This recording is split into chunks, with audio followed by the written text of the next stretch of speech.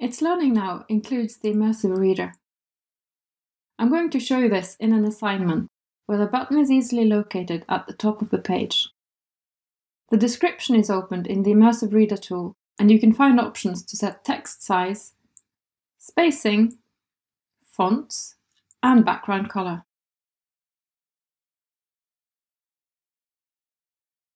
There are grammar options to show syllables and mark specific parts of speech. There is also an option to read the text aloud.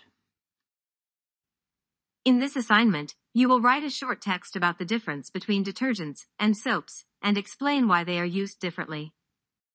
And finally, there's a picture dictionary available for common words. Immersive Reader will be available in announcements, assignments, and notes.